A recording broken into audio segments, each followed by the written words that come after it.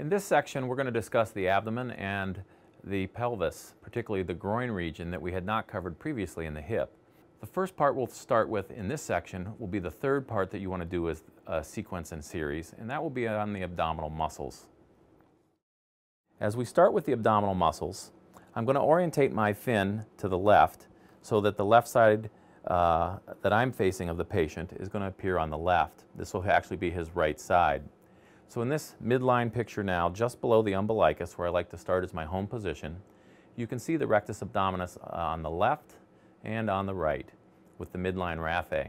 We can see some peristalsis underneath of the bowel, and we can see subcutaneous tissue above.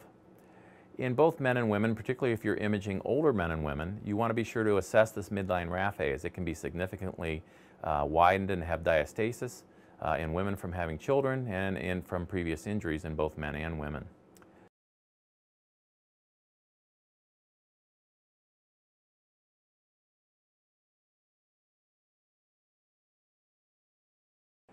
Now we're going to follow, and you can see that the rectus abdominis is a fairly large muscle, and we can follow that muscle right over the mid portion of it, and we can follow it up superiorly as I do a short axis slide,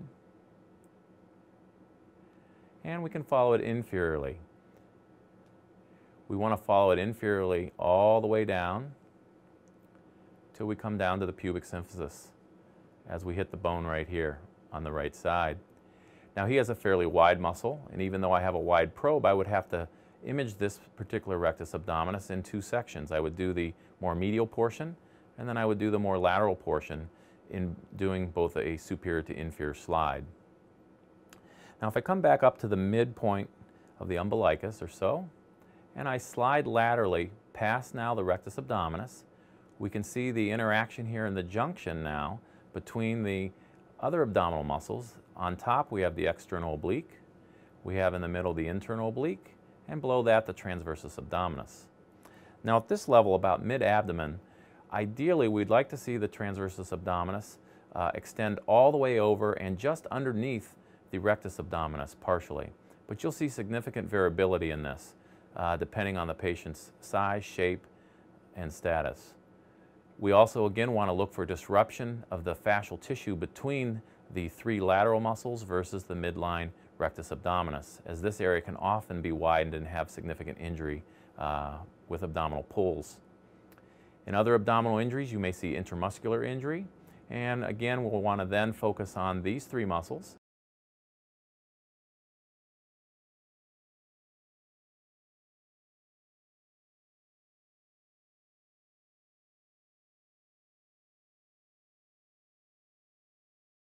And we can follow them from a superior portion as I do a short axis slide, and as I do an inferior short axis slide, I can follow them down.